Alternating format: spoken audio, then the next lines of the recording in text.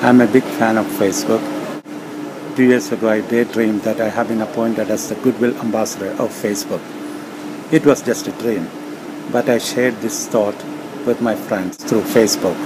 I got a lot of appreciations and comments for this insight. Like my other dreams, it didn't come true, but I don't feel depressed. It's okay.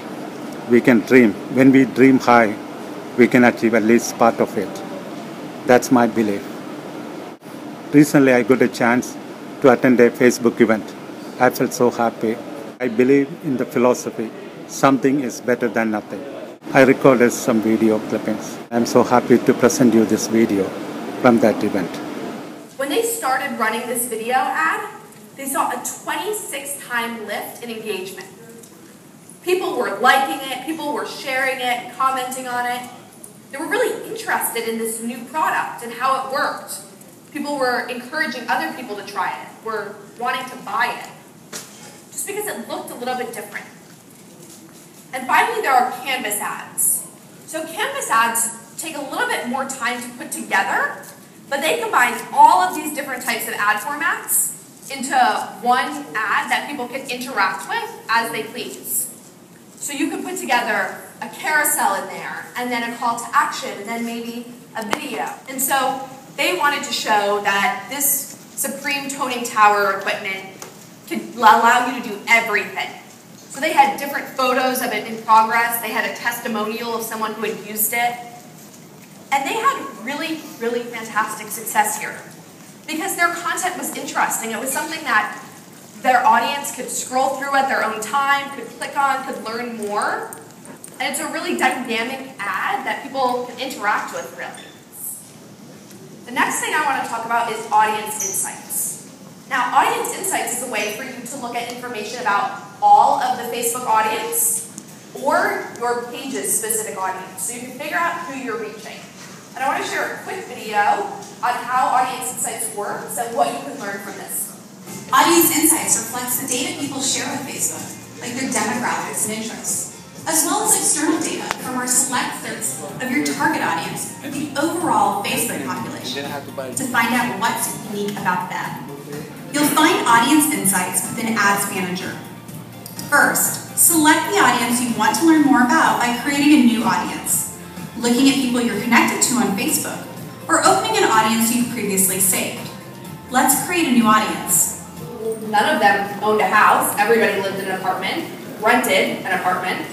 None had children, none were married. And I very quickly realized that my content probably did not make sense for that group, and that's probably why my engagement wasn't so great.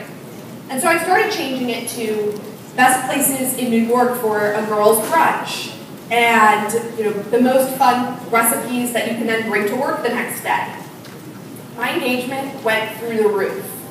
And I realized that it was because I was creating content for the complete wrong audience of my page. Facebook Pixel is a little snippet of code, and it's provided by Facebook, and you put it on the back end of your website.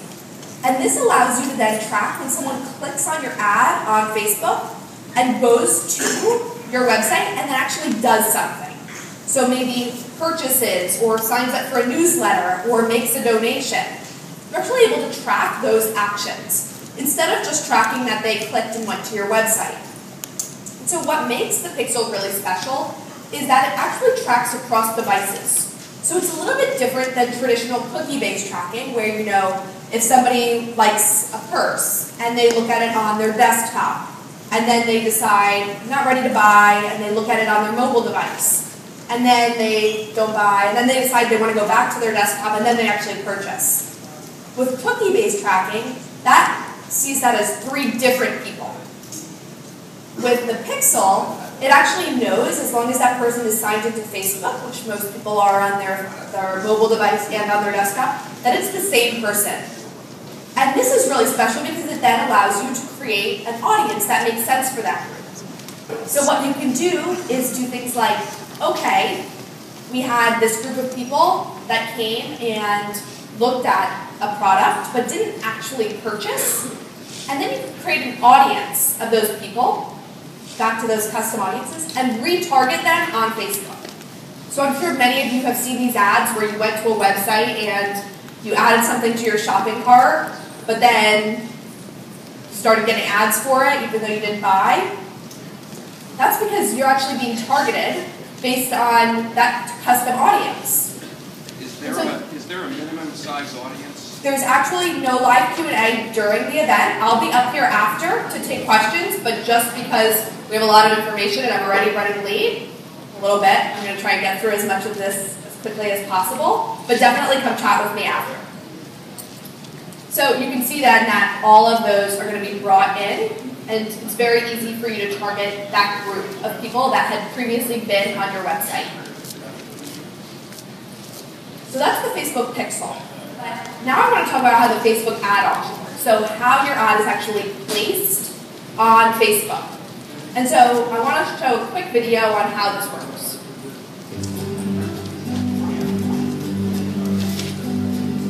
There are over 1 billion people on Facebook, and millions of advertisers trying to reach them every day.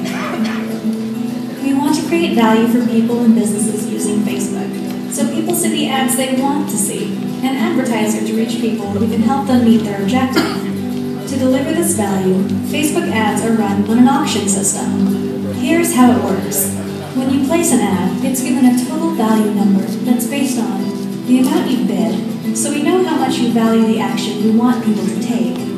How likely it is that a person will take that action, so we can make it easier for you to reach those people.